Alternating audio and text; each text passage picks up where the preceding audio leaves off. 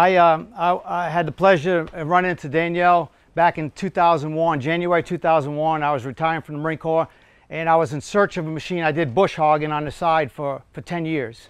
And I wanted something that could take out a little bit bigger tree because that's what the customer wanted. I went up to Columbia and I purchased equipment from Caterpillar up in Columbia. On my way back down, come through Ravenel, spotted GT18 that they had there. Kind of went in there. Gyro-Trac was very small. They were new. They had 5 people that worked inside the company. And I walked in and I was very proud of what I bought. A skid steer with a Davco tree cutter, because that was the best thing in the market at the time. And I walked in and I kind of said, "This is what I just bought." I said, "You have a small cutting head to go on this machine." And he took a look at that thing and he says, "Throw that thing in the trash." He said, "We're designing something better."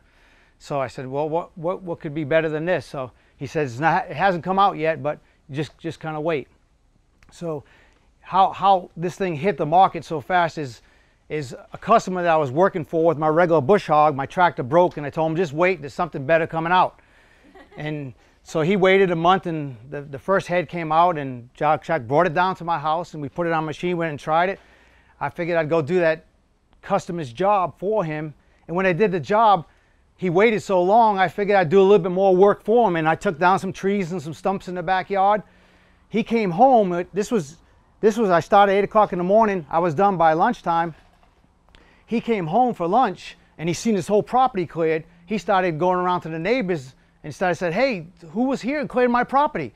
And they said, "I don't know. There was someone here." I had a little dump truck at the time, little 450 dump truck. So they were here with dump trucks. At the same time, Caterpillar was bringing down a tiller that I had purchased for them. So they said, "Hey, they had Trex here. Caterpillar was here. They had all kinds of equipment here." And so he calls the county. He says, "Hey, somebody cleared my land by mistake. They took out trees, stumps, the whole works." So, you know, nobody could figure it out. So finally he gets a hold of some guy that he had originally hired to do the job and couldn't do it, and called me. He says, "Hey, Wendell, do you know who could have possibly come cleared my land by mistake? Because that's Walter with his new machine." That's how it started off. I mean, that's how amazing this product was right from the beginning. What I can say about Gyro-Trac is it's the first one they ever made. And we had some problems with the first one we ever made. It was the very next day I hit an idle wheel from a dozer.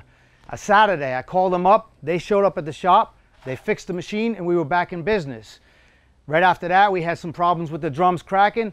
Danielle said he made the drum better, and he says, "Take it out there," and he says, this is his exact words, he says, "I want you to destroy the drum." I was like, "What?" He says, "Yeah." He says, "I want to make this product bamboon proof. I want to be able, any bamboon can get in this machine and run it."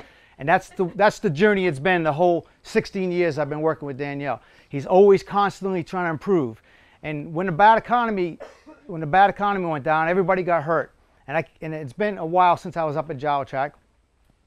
And at the time, we had 13 machines when the economy crashed. And we went way down to 6 machines, and that's where we sit right now. And I hadn't gone up to Gyro-Trac in a little bit, and I went up there one day, and I seen Danielle, and I seen him in coveralls, and he's pouring sweat working the machine.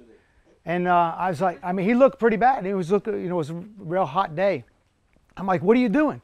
And he was designing some future things. In the process of designing that, he recognized, because he got caught up like anybody else in business that starts off, you get, even myself now, it's been a while since I've been in a machine. You get caught up in the business side of the house and you lose track of what's happening down in the lower levels. Well, he recognized that there's many things that's not maintenance friendly in his machines that he wanted to change.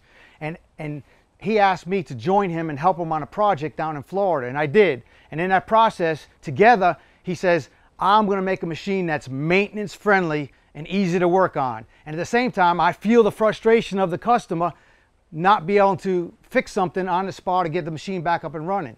So that's been his goal for the last 5 or 6 years, and he's done it. On these machines that you see back here, these machines, they open up, they're maintenance friendly. They're not wiring nightmares. They're not hard to work on, and they're easy to get parts for. And that's what I can speak on behalf of Gyro-Trac. He's constantly trying to improve things, make things better for the customer.